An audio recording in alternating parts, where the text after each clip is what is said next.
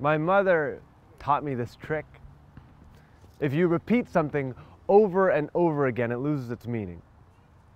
For example, homework, homework, homework, homework, homework, homework, homework, homework, see, nothing. Our lives, she said, are the same way. You watch the sunset too often, it just becomes 6 p.m. You make the same mistake over and over, you'll stop calling it a mistake. If you just wake up, wake up, wake up, wake up, wake up, wake up, one day you'll forget why. I should have known nothing is forever. My parents left each other when I was 7 years old. Before their last argument, they sent me off to the neighbor's house, like some astronaut jettisoned from the shuttle. When I came back, there was no gravity in our home.